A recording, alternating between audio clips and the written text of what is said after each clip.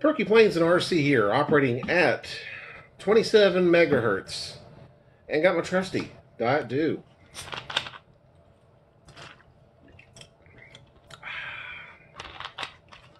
Yes.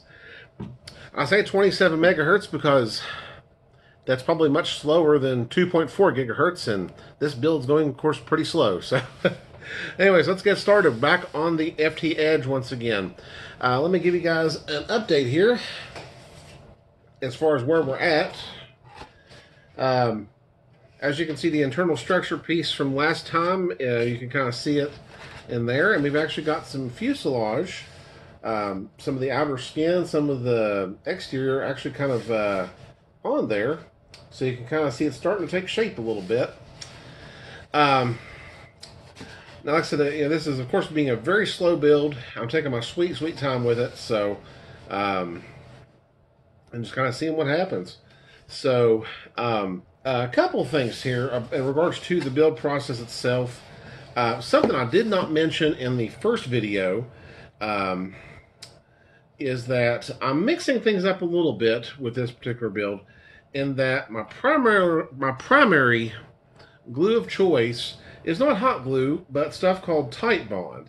Now, I've heard this mentioned a lot in the Facebook flight test groups. A lot of people are recommending Titebond over hot glue to do their builds. I've seen it on the Flitetest Forums as well. So it seems like people have sort of migrated over to using Titebond instead of hot glue. And part of the reasoning for that is they say that Titebond is lighter, so you actually save on weight by using it. Also, you don't run into the issue of taking your plane out on a very, very hot day and having the glue basically liquefy and your plane falling apart. Titebond, of course, will not do that. It'll still be, solid even in, 90-degree temperatures and stuff. So that's another reason why people have been switching over to Titebond.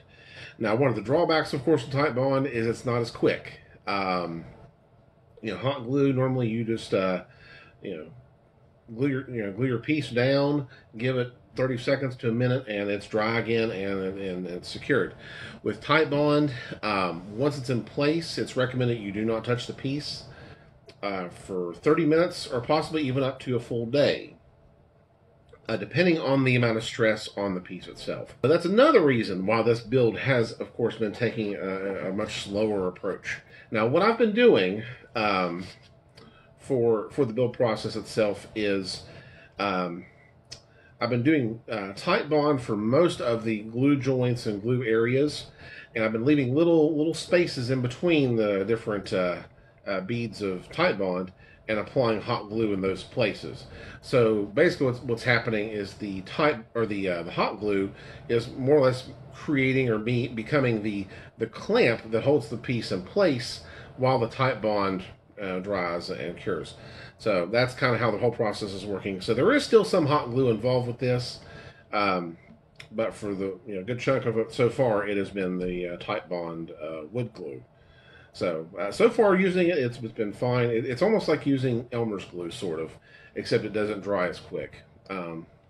So it's been a pretty good process so far. And this bottle here, this is an 8-ounce bottle, and this ran me about $4 to $5 from the hardware store. So, and I've used about that much of it so far, I think it looks like. So, yeah, that's one big thing I've been doing, is using Titebond over the hot glue. Some other things worth mentioning here too. I did go ahead and order electronics. I have an 1120 DYS brushless motor. This is the 2836/8. Like I said, 1120 kV motor.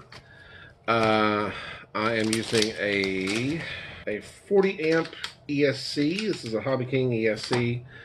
Also a separate BEC. And I'm just going to show one here. I've got 4 9-gram Metal Gear servos to put in this plane. Figured to go ahead and try to do some kind of heavy-duty equipment in this, so that way it can handle everything from just the basic sport, sport flying to possible 3D and that kind of stuff. if I do eventually start stepping into that. I'm not really much of a 3D flyer, but yeah, I could eventually, of course, progressively get into that. So just kind of wanted to give me a good setup to even lead me in 3D flying if I chose to do that. Okay, as far as some things on the build, most of all this here was not really that hard as far as putting it together. I think this part is relative. It has gotten a little bit easier since doing the internal structure piece. A couple things worth mentioning though is right now, or at least early on in the build, I was not 100% sure how I wanted to do the landing gear on the airplane. And I kind of thought what I would probably do is something similar to the FT Simple Cub. The FT Simple Cub has like a little foam insert that goes in the bottom of the fuselage that can be removed. And on that little foam insert, you of course have your wire landing gear and then of course your wheels and such. So I believe with the FT Edge, that was kind of a similar thought for doing landing gear. And I think that's just what I'm going to stick with for now. Is just do the little foam insert with the landing gear attached to it. Now, during the process of building this and putting this together, I ran into a little issue, and the issue is that the foam insert, there's a section here where two formers kind of come together and have a little gap. That little gap is where the foam insert goes into the plane for the landing gear. What had happened is, that was kind of my plan, was to go with the foam insert landing gear. And what had happened is I had already glued this section of the bottom piece on before even figuring out where those formers were.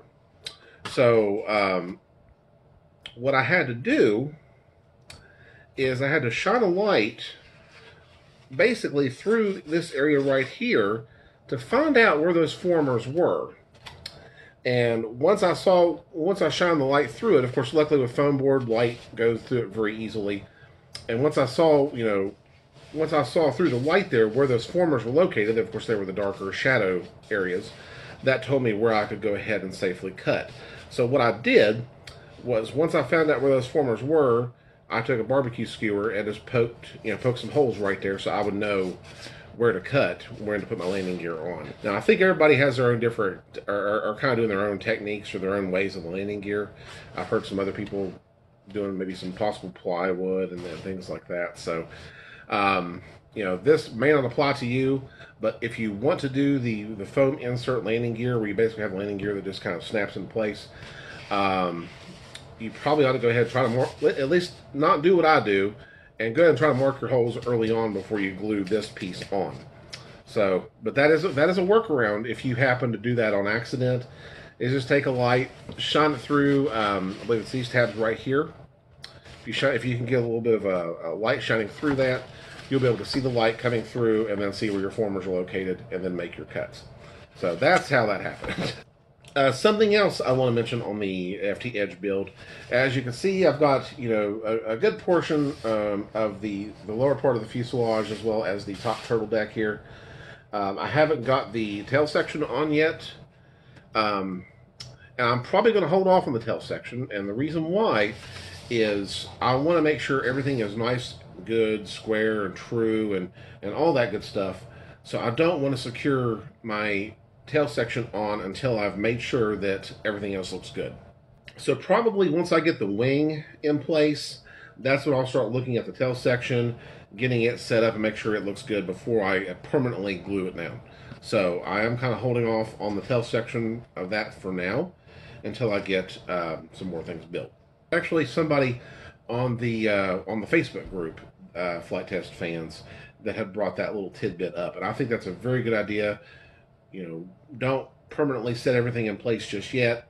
Check it all first before you actually glue it down. Something else that has been brought up through my research on the FT Edge build is probably, in my opinion, one of the weaker areas. And I haven't even really tested this to make sure it is a weak area. I can tell just by kind of looking at it and by what I've read that it is indeed a weak area. And that is the nose. So, right now, this is what we have for the nose itself. There is a cowl part that goes around this, and of course the motor pod will fit in there. But there's like I said, a cowl that fits around this, and that's pretty much it. That's all that protects that nose. So basically, this part right here, the motor pod, and then that cowl, that's all the protection you get.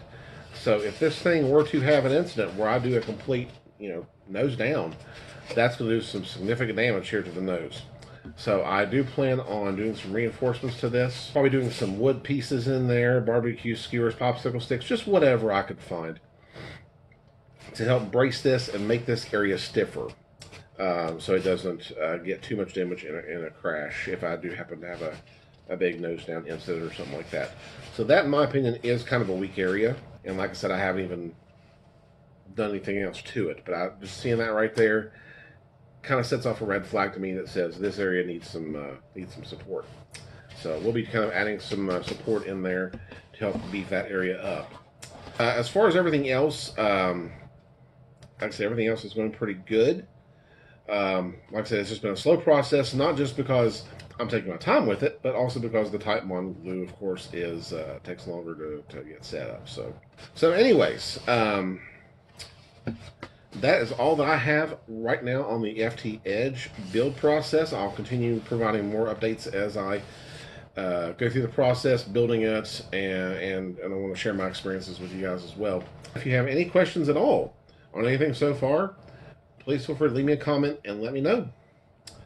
All right, and that's all for me, guys. I want to thank you all for watching, and we'll see you in the next video.